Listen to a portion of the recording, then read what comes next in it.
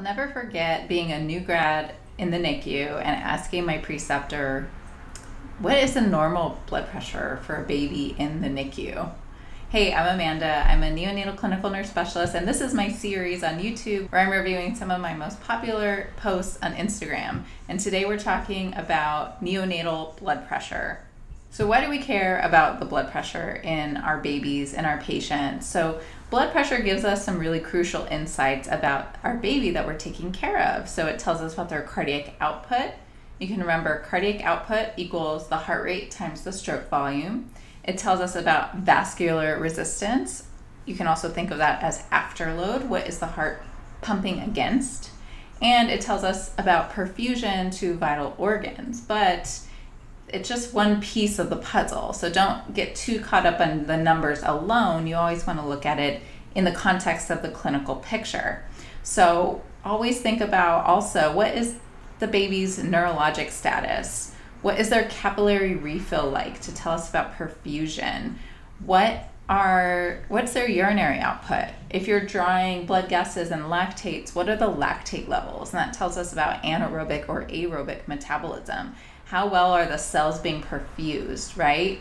And so when we're looking at blood pressure, I remember as a newer NICU nurse learning, just look at the map. Oh, I hit the mic. Sorry, guys.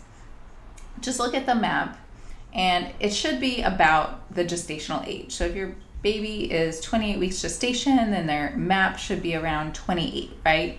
And that can be helpful, but you also want to think about, what do all of those numbers mean? So the systolic blood pressure, that's telling us that maximum pressure from that left ventricle. What is the left ventricle pumping against? What is the force of contraction? Our diastolic pressure is telling us what is the minimum pressure when the heart relaxes between the beats. That tells us about vascular tone and afterload. And then another important component is the pulse pressure. So what is the difference between the systolic and diastolic? That can tell us about aortic runoff lesions like our good old friend, the PDA, or it can tell us if the heart is really underfilled and, in the cases of like an obstructive shock, that can be very helpful.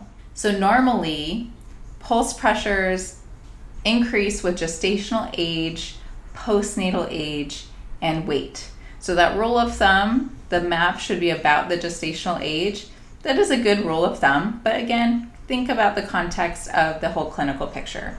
We're going to want to look at nomograms that exist that gives us some information about the context of the blood pressure. What is it? It's a range, like when you're thinking about growth, and they have a range, whether you're the 90th percentile or the 5th percentile, and that kind of will tell you, where does the baby land? One of the big challenges is that we don't have a lot of good data about what is a normal blood pressure. Preterm babies that are in the NICU, will we ever know a normal blood pressure? I don't know. I mean, right? They're in the NICU for a reason. They have lines and everything for a reason. So that data, it tells us information about sick babies, but what is truly normal is kind of hard to define. So we use these nomograms to give us an idea of a wide range of babies. There's a lot of ways that we can measure blood pressure. So the most accurate is going to be intra-arterial blood pressure. So that can be from an umbilical arterial line or even a peripheral arterial line. And that is essential, especially for really critically ill babies, because it gives us continuous monitoring of blood pressure, and it allows us a line where we can easily draw blood. There are risks with these arterial lines, like infections, thrombus, line migration, and then also calibration needs. If the line becomes disconnected, you can have significant blood loss. So there's a lot of important things to think about when we're caring for a baby with an arterial line. Another way that we can get blood pressure is the oscillometric method, or utilizing a cuff. It's non-invasive, it's much easier. The cuff will inflate above the systolic blood pressure, and it's going to sense the oscillations and calculate the map. That estimates the systolic and diastolic blood pressure using different algorithms.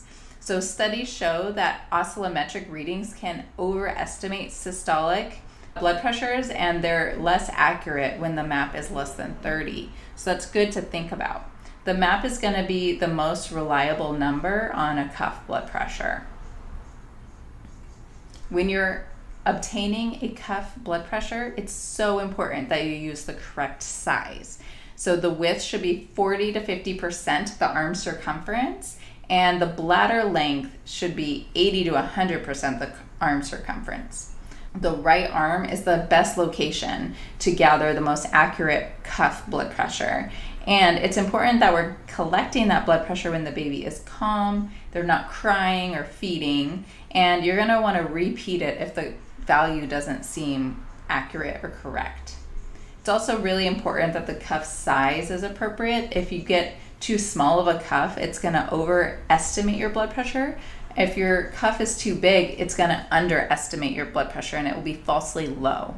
We should expect some certain trends over time when it comes to newborn blood pressures. So blood pressure should naturally rise in the first 48 to 72 hours of life. If you see a falling or persistently low blood pressure, you should be concerned, and that warrants investigation. You want to look further into that baby's overall perfusion. Remember that hypotension is a late sign of shock. Remember that you want to look at the numbers of a blood pressure in the clinical context. So always ask yourself, what does the baby's perfusion look like in the context of this blood pressure? How is my baby acting? What's the urine output? What's the neurologic status? Are there signs of shock, or are there reasons I should be worried about shock for my baby? In our next video, let's talk about the 4 different types of shock. It will be somewhere around here where you can click on it. And if it's not there yet, it just means that I'm still editing it. So I hope that you guys loved this talk, this short talk about neonatal blood pressure. Don't forget to like and subscribe to get more of these videos about NICU education.